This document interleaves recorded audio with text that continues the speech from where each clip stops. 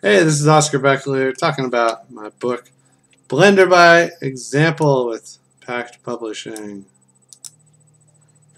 And just a small change that needs to happen because of some changes that have happened in Grease Pencil. So previously in this file, this is just one example from the book of some of the Grease Pencil stuff.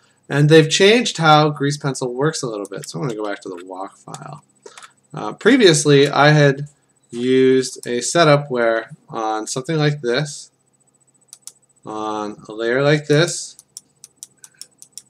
the layer would be set to subtract and it would remove itself from the previous layer.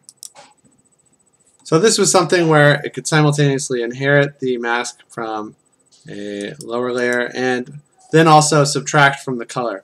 So it doesn't quite work now, and it just is a different change. Now you have this masks panel where you can give a layer a custom mask rather than an inherited mask. So this one is going to definitely be masked by the city, and you'll notice that it removes some of those. And our last thing what we can do is try and get it to match the background. So what I can do is I'll just color pick that background, and I'm going to, on the adjustments, set the tint to 100, and I'll set this to regular. That's not working. There we are. And now you get that sort of background city vibe. It's not perfect, and chances are I would layer this from the start in a slightly different way, but you know, it's a start. So you might find this on other things like on the girl's mouth. I believe her mouth is previously something where I'm going to unlock that. I'm going to give it a mask of the head. And now it's not going to bug you so much.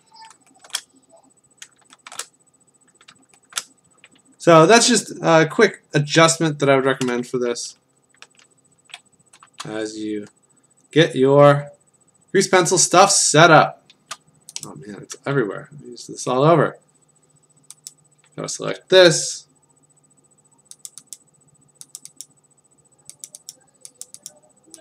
Lights, mask, posters. There you go. So if you open up the demo files, this is something that will need to be adjusted. That's probably on my plate. So I will be hopefully working on that. Famous last words. But this is just a quick update on some of the stuff that you might need to fix if you're looking at some of these Grease Pencil files. Thanks!